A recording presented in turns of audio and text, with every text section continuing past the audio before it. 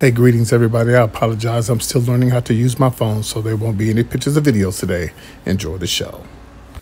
What's up, everybody? Today is Thursday. It is almost the weekend. I hope you guys enjoyed my show on yesterday. And I do appreciate you guys sharing and talking about my videos. You guys are still not commenting.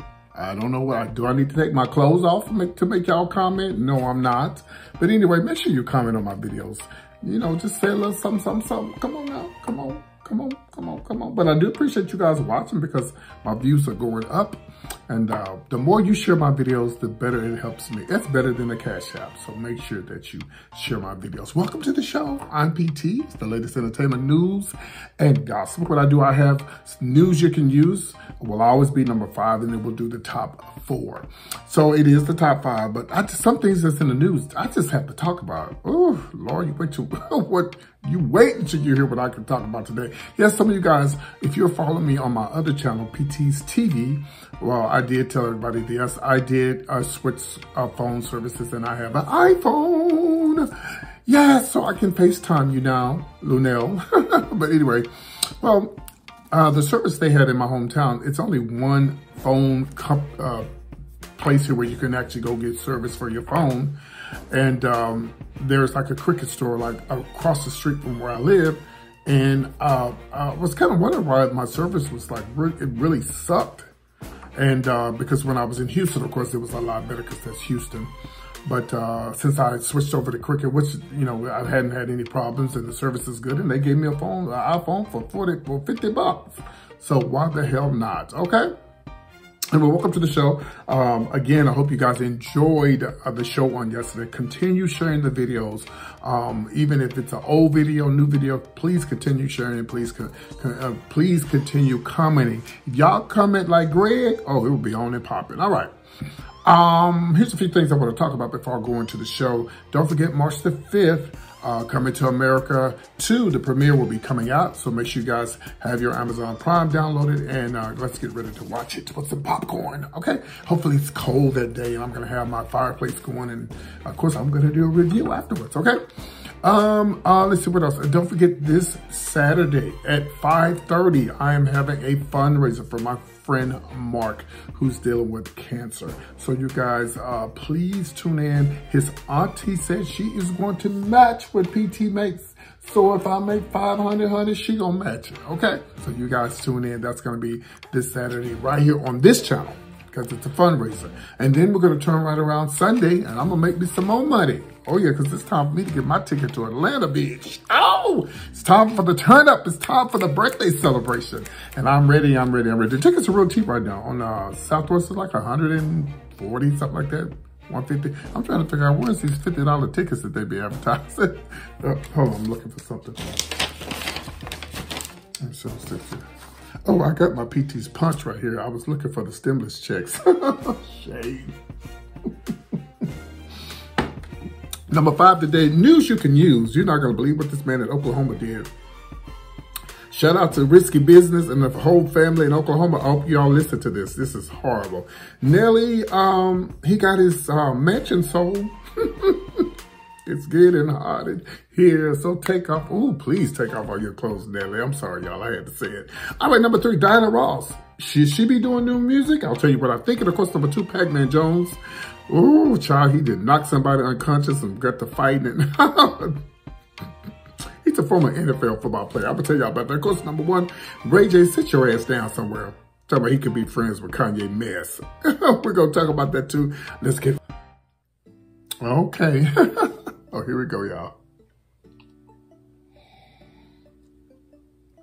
By the way, y'all, I still have no water.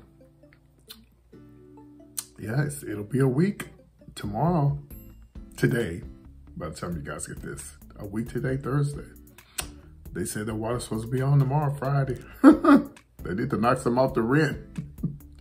Put me in a hotel or something. Oh, what a mess.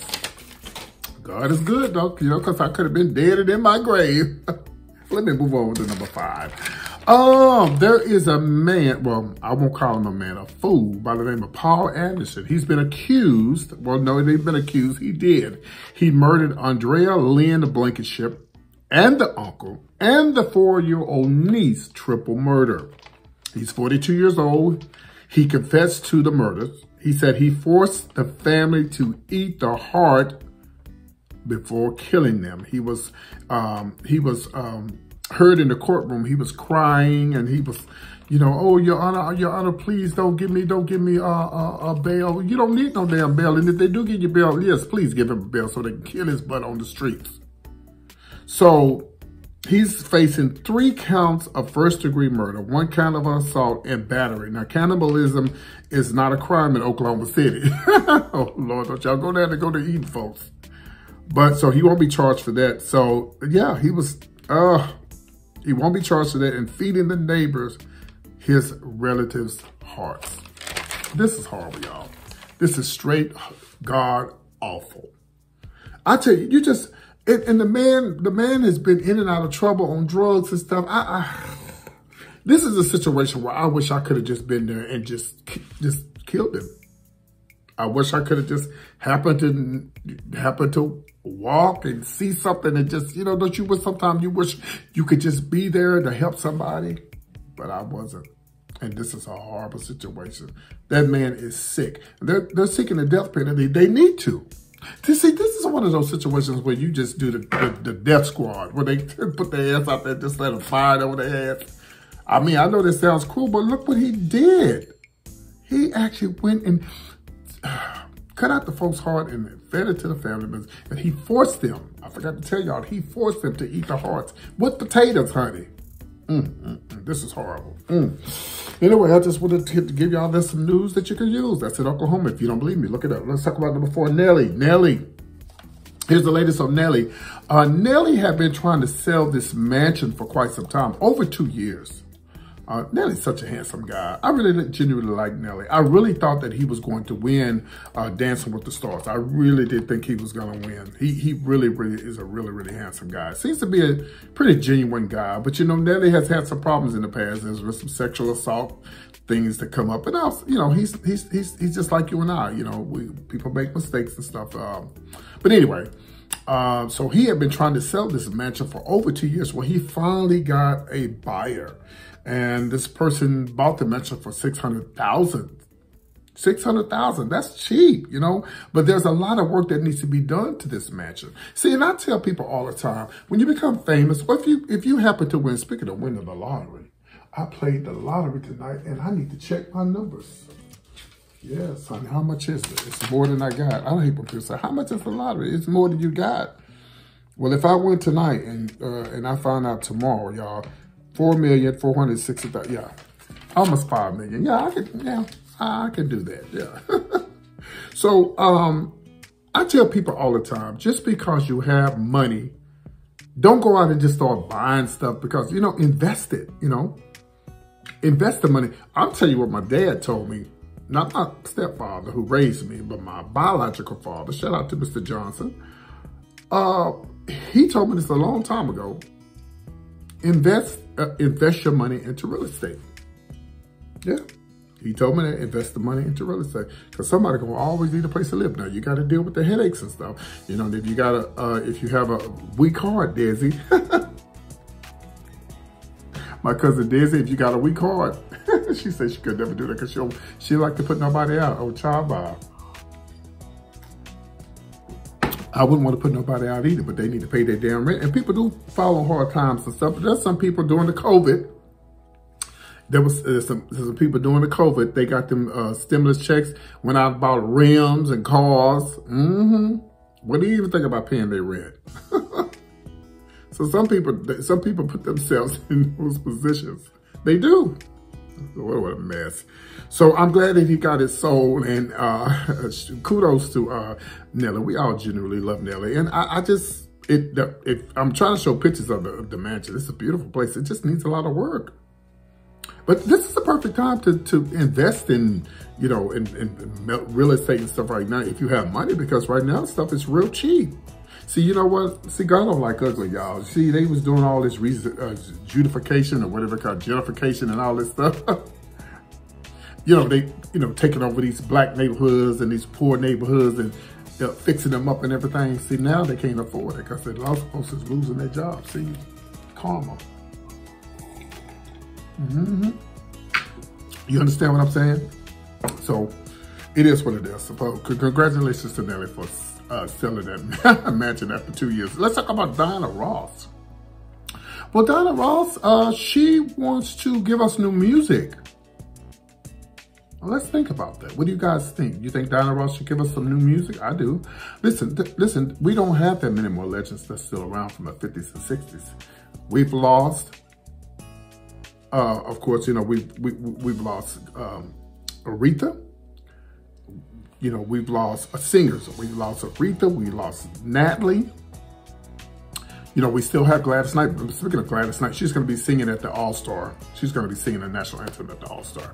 And so we don't have that many more legends around. And God, I really, because she said she missed doing the concerts and stuff. That's all she's done all her life. Of course, Whitney wasn't from the 60s, but, you know, she's gone. Oh, Whitney. Y'all, please don't do drugs. Don't do drugs. And I think this is a good thing. Will we listen to the music? I will. Even Melba Moore. Shout out to Melba Moore. I love Melba Moore. I like, you know, I want to interview her. She's got new music, but you know, I'm a huge fan of her old music because we did those songs at the club, you know, we call them drag music, drag songs. Even Diana Ross. But I think if you're a true fan of Ross, and listen, I think Ross is good enough to where she could come up with something new now to slay everybody. Even though we still like the old stuff. Listen, maybe Diana Ross, she had a awakening. Maybe she had a wake-up call. You know, especially after one of the Supremes, you know, Mary just died. You know what I mean? This is make you want to, that's why I tell people all the time. That's why I push. Because you just never know when you're going to leave here. You don't know. So you just have to push like you ain't going to never push before. I think so. I think this would be a great idea for Ross. And I hope and pray one day.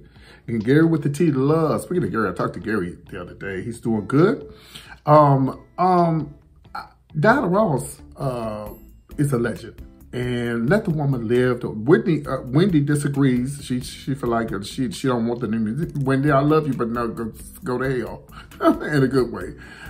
I just think we should let these legends do what they want to do because once they gone, y'all, that's it. And I mean to tell you, y'all, I want to see Ross so bad. I want to go see Ross so bad. But they say them tickets are high as giraffe pussy, honey. Well, you could probably get you a little $50 seat, but you'd be way in the back. Oh, hold on, I have a celebrity guest. Yes. Who is that? What's going on, Evan Ross? How you doing? Yes, I'm talking about your mother. Tracy's over there too. Hey, Tracy, girl. How y'all doing? What y'all doing over in the gold room? Yeah, your mom, she don't listen to Wendy. Wendy a hater. But I love Wendy. But I'm just saying, your mama can do whatever she want to do. She's in her late 70s. Let her do whatever. She is the boss, Evan, with your cute self. You still with that girl, that white girl? All right, Evan, I'll holler at you later. Take care of Tracy. Bye, y'all. Y'all be good. Bye-bye. Take care. Bye. Yeah, I have celebrity guests over in the gold room. They talk to me in my little earpiece. So kudos to Ross. Push it through, honey. Speaking of push it through, Pac-Man Jones, former NFL football player, girl, he got into a fight in a club. And it was mayhem, honey. Got the fighting. Well, here's his side of the story. And I'm going to be on his side. Because I'm going to tell you, I know some bouncers that could be bitches, okay? Some of you bouncers out there are bitches. But I'm just like, can we just all come to the club and just have a good time? That's why PT is not working right now. Because y'all hoes fight too damn much. In the gay clubs, the straight clubs, just... Ooh, this damn hip-hop just ruined us, honey. Just ruined our community. This mess. Shoot that bitch in the ass. Fuck that hoe in that ass. And all that mess. Sit down somewhere. What about it? Come along and ride on a fantastic voyage. See, that's stuff to make you want to dance, not shoot nobody. Anyway, let me move on with this Pac-Man Jones. So he was in the club this past Monday, late. You know, nothing goes down good at 12 and 1 o'clock at night. So supposedly he's saying that something happened. I really want to show the video, but I can't. He's saying that something happened the week before that, and they got into it with the bouncers and everything. And I know some bouncers that can really be buttholes. And supposedly he's saying that the bouncer had been drinking. First of all, that's strike one. No bouncer or no employee should be drinking on the job, okay? Because when you get full of alcohol, you're not being yourself. And you're being somebody that you're not. You're either going to be nice when you get full of alcohol, or you're going to feel like you the shit when you get full of alcohol. And apparently this bouncer thought he was the shit when it was Pac-Man Jones and his brother and a few of them, they went out. They went out and wanted to come back in, and the bouncer wouldn't let them in. Why would you not let this man come back in? Why? Because of something that happened the week before. So old Pac-Man Jones, you know, y'all know what the Pac-Man game is, to push through. So he decided he wanted to push through. He pushed through. And next thing you know, honey, they went to fight. Just fight like, I would say cats and dogs, but cats and dogs get along better than some of these Negroes in the club. So they got to fighting, and Pac-Man Jones beat this man unconscious. As they say, beat him to a pulp. Ain't that a mess? Beat him to a pulp, honey. But Pac-Man Jones said it's something that's been ongoing. Y'all should have went to another damn club. If it was something that was ongoing, why the hell you ain't doing nothing but just stirring up the pot? Anyway, y'all. So he was arrested and everything, and I don't know. He said he was taking up for his brother. I mean, that's just something that you do. If your brother's somebody getting into it with your brother. Well, supposedly, he said that he went to go talk to the DJ. That's a no-no in the club. You don't go talk to the DJ. You don't go up to the DJ. Well, I wonder if they knew who Pac-Man Jones was. Maybe not. Because you'd be surprised who you see that the person is a celebrity or a football player or whatever, and you don't really know that they're celebrities. I went and got a haircut one time when I was in Houston, and this guy was in there. He played for some huge NFL football team, and he was huge. And I remember him driving up here. It was like a Bentley or something. I was like, damn, who is this? And the barber guy told me he was an NFL football player. So you don't never really know who these people are. You don't never know who you run into. There's some people who are celebrities that are behind the scenes celebrities. There's people who are writers and everything. So you just have to treat everybody, you know, with a little kindness. You know, some bouncers can be bitches. I know bouncers they act like they're the real police. Okay, let's move on. Speaking of the police, this next person needs to be arrested. Let's talk about Ray J. This is going to be number one. Now, Ray J, you know, I have a love-hate relationship with him. Now, as you know, Kim and Kanye is no longer going to be together. And, you know, as you know, Ray J was with Kim before Kanye messed. I'm going to call Ray J. What am I going to call Ray J? Something. I'll come up with a name. The Kanye name is Kanye Mess, okay? So, he's saying now that him and Kanye could be friends. Oh, what a mess. You mean after you said you hit it first, you think Kanye would want to be your friend? Oh, yeah, Kanye would be his friend because that's how stupid Kanye is. Oh yeah, stupid, cuckoo, crazy. But me, if I was a man, straight man, well, gay or straight, I wouldn't be friends with nobody that talked about my wife like that. No, no, no, no. X or Y, period. Ray just said, oh, they got that so much in common. Women and money and,